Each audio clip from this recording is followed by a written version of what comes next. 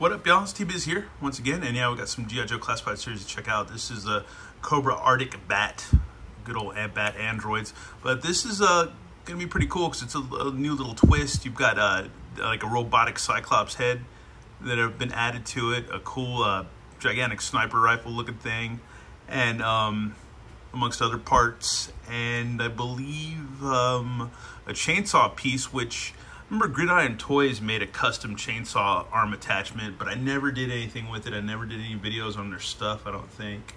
And it's just sitting around in the other room next to all my other Joes. But I guess, you know, Hasbro is looking out at all these customizers and people that make custom weapons and figured, shit, we'll just go ahead and do our own. And they did, and that's smart. Anyways, yeah, look at the package. It's pretty cool.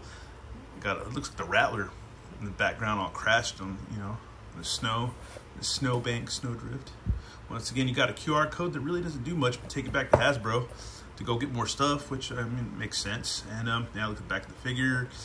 And yeah, man, let's go ahead and rip these guys open and check them out.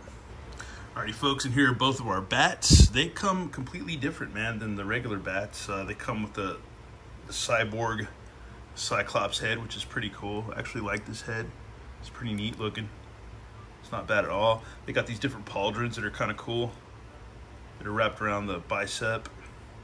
Got a different belt with like a little fanny pack up front, and these other little like thigh pad thingies with the holster on one. Other than that, it's pretty much a bat. And then you got the blue right there with all the circuitry and stuff like that, and motherboard or whatever you want to call it. But it is pretty cool. He's got a regular bat head right there in the back. Or maybe this is just a mask, and then you can have him like maskless with just the regular helmet or whatever. Artic polarized. That's cool, man. I like the color. That kind of mother of pearl onyx looking whatever paint job they did. That's pretty badass. And there's your sniper gun, sniper rifle.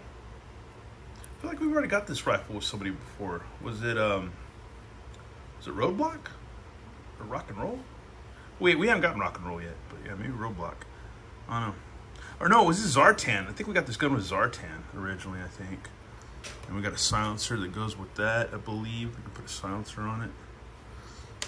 A pistol. So we got a pistol, which I believe is the same one that came with the original bat. And then we got two chest plates, one damaged, which is cool, and one that's not, which is the Cobra emblem. We got our backpack to put accessories, got the chainsaw accessory, and that's pretty much it. And then this thing, which is like maybe another chest piece. It's like an armored chest piece. That's cool. That's badass. So you've got like a lot of different options. So if you bought like 3 or 4 of these, all your guys could look totally different, which is pretty badass. Well, we're gonna go ahead and suit up one of these guys and just leave the other with this stuff on, or we're just gonna see what we can do. I gotta say, these Artic bats are pretty dope, and you're gonna want more than just 2 or 1 because you can mix and match so many freaking pieces. I can see myself having 4, and then if I think with 4, you can really have a decent, varied team as far as the look goes for these bats. On this one, yeah, I put the regular old school head with the polarized Artic thing on it, label on it. It's got the chainsaw in the hand. One thing that's bad about the chainsaw, it fits very loosely in there. It doesn't even stay really well, and it fits very loosely in here, and the peg won't go all the way down to the hole because it's too small. I put the battle damaged chest plate on, which looks rad. We got the chainsaw going and kicking. Other than that, yeah, it's a really badass version of the bat. I like it a lot. Really freaking cool. On this version, we put the chest armor.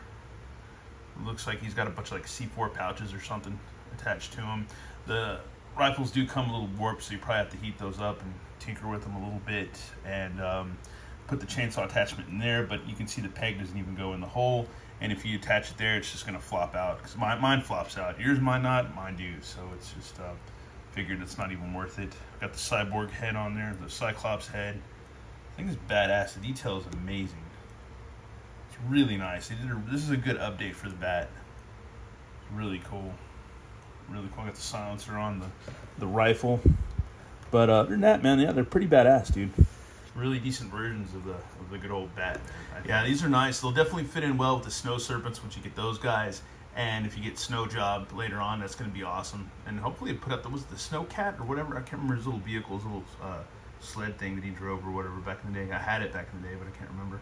But other than that, yeah, it's pretty sick little two figures, man. I mean, it's one figure, but if you get, you know, more than one or whatever, you can, like, you can do a lot of stuff with them. Anyways, that's it for Look at the Artic Bats. It sounds like a name for a really crappy alternative band, but whatever.